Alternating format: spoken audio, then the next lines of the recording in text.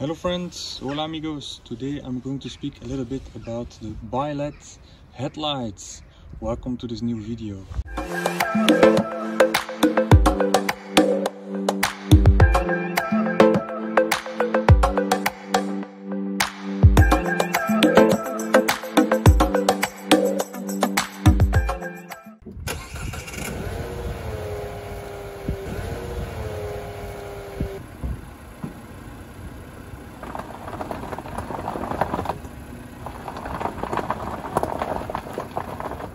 So fans of this channel know that I previously drove a white Qashqai N-Connect edition with halogen headlights. I replaced those halogen lights with LED bulbs because I think that the halogen lights didn't give enough light.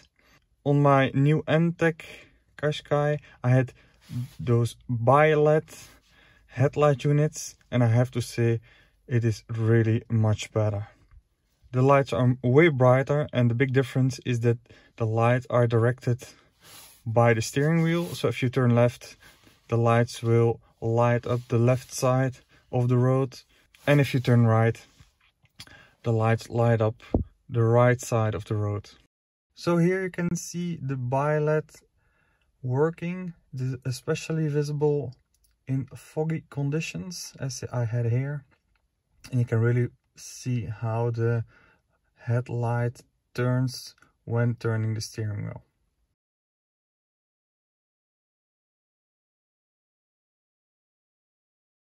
So one of the main questions on the J11b Qashqais is why do some Qashqais only have the small daytime running light, so the small V, and why does other have those big daytime running light that runs all over the headlight unit?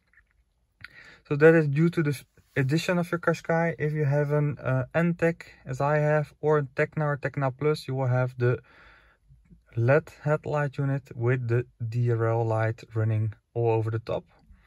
The halogen headlight units don't have this, and they only have the smaller daytime running lights. Can you simply change the halogen headlight unit by a LED light unit? And the answer is no. There are some different connections, and also the electronics are quite different. On the halogen headlights you have a little adjust lever, so you can adjust the level of the headlight.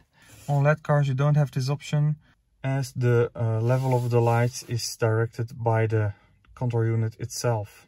You can find some headlight units on AliExpress as well. Those are quite expensive. I wouldn't advise to place such an aftermarket unit on your car just to have LED. They don't have the CE label, so they aren't approved in Europe, and you may have some troubles passing technical control, or even worse, if you have an accident you may be accused of having illegal modifications on your car. So I hope you liked this small video. Don't hesitate to comment, share and like, and I see you in the very next video.